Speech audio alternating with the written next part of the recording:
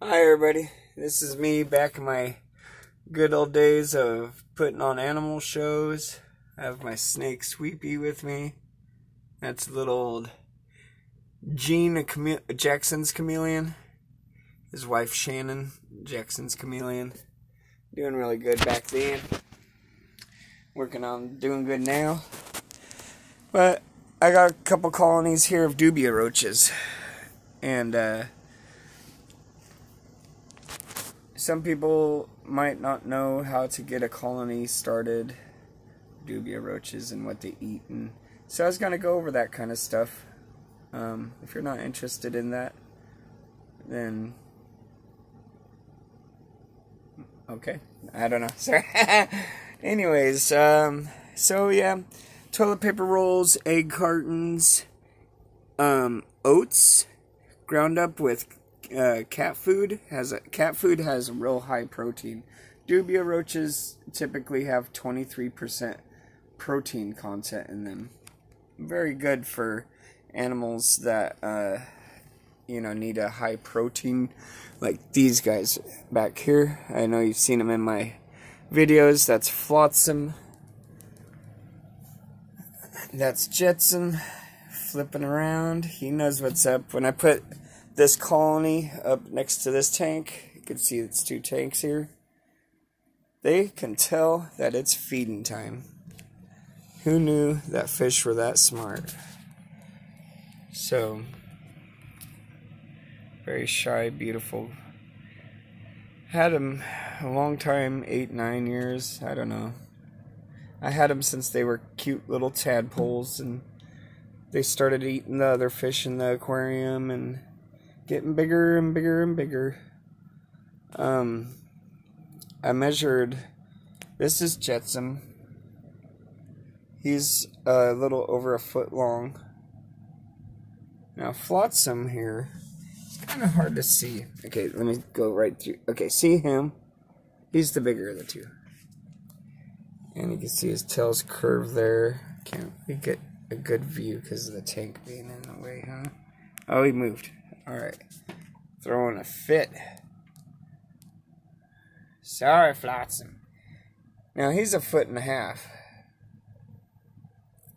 He's definitely the dominant of the two. But they get along just fine. Now, let's get us a roach. I just mix up this. There's some, my dog, he won't eat some treats and stuff. Like these star-shaped things, he just turns his nose to them. So I mix them in and crunch them up. And you notice here that there's nothing really in here. This is leftover jelly crystals. And, oh, look at him swimming. Triathlon right there. That vibration, they can sense with their little barbels there at the tip of the nose that there's something up there to eat. If we're lucky, and I'll certainly try my best to switch the camera over to when he strikes. They're like snakes.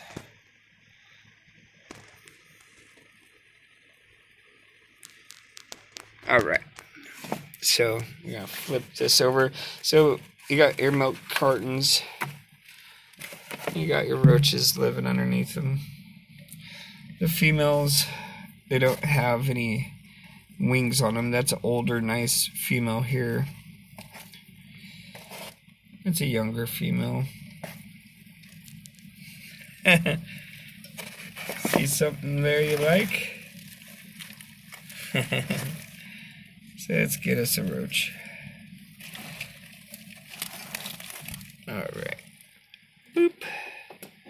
Dropping them in there.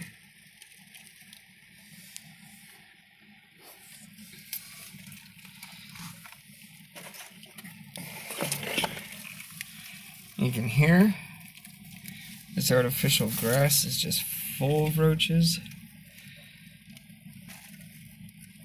I'm gonna give them one more meal.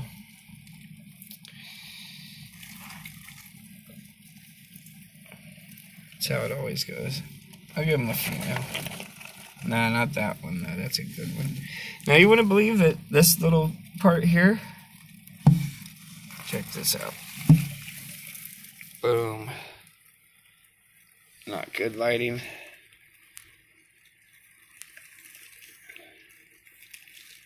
Quite the colony, all different sizes and shapes. Thin out the herd. That's why I don't have water for, 200, 300 roaches, is because they'll use up all of the jelly. And that's enough roaches for today. I fixed their home back. Put it down like this. Now you don't want to put your cart, see how the bumps are up? If I set it like that, there's not going to be any room. So I set them like this, down like that, and then like that. And that gives them a nice little area down in here to live. I hate that there's so many glares from lighting. I don't know if this makes anything better. Totally not. Makes the fish tank look better a little bit. Sorry, folks. Okay, give me 1 second here. Alright, so what I use for so I don't drown my dubia roaches is a little thing called cricket quencher. It's like a gelatin inside of there. Jelly. You can use the same stuff for house plants as long as there's no harmful dyes or colors or anything in it. Because you got to think, whatever these roaches eat, your animal's eating. And just sprinkle some here, and they won't drown, and they'll be happy. You don't want to fill. It's better to almost fill up every 2 or 3 days. Well, the colony size I have is getting a little out of control, but you'll have to adjust it. All I'm trying to say is you don't want to fill that dish up, because they will drown. So just a little bit, little and frequent is better. So that is that.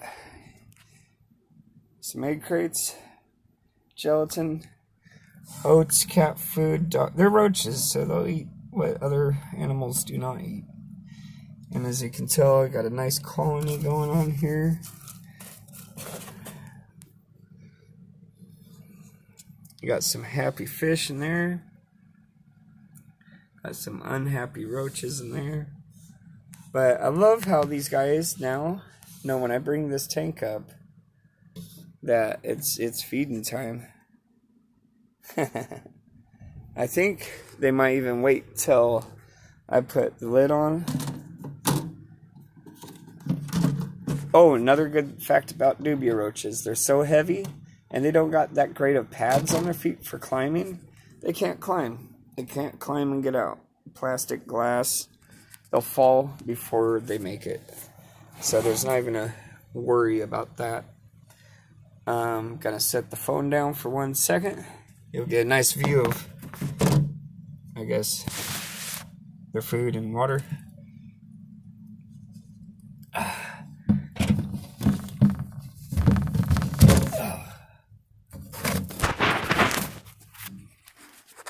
Alright, so that's how you get your dubia roaches to breed, and I'm sure there's plenty of different ways to do it, but if you just want food for your bearded dragons, leopard geckos,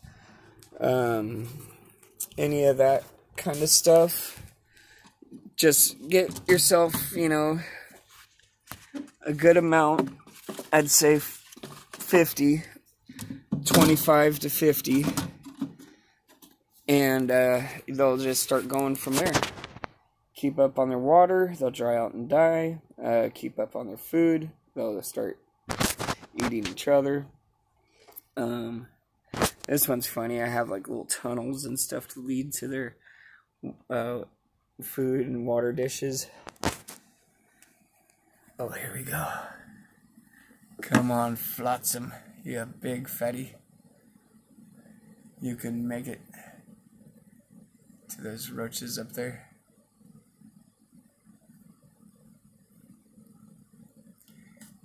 Kind of a, like I said, I put the tank away and now they're actually hunting. They have really good eyesight though.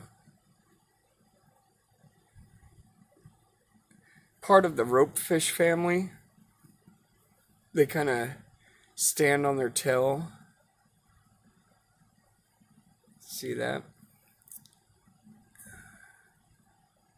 And attack from underneath.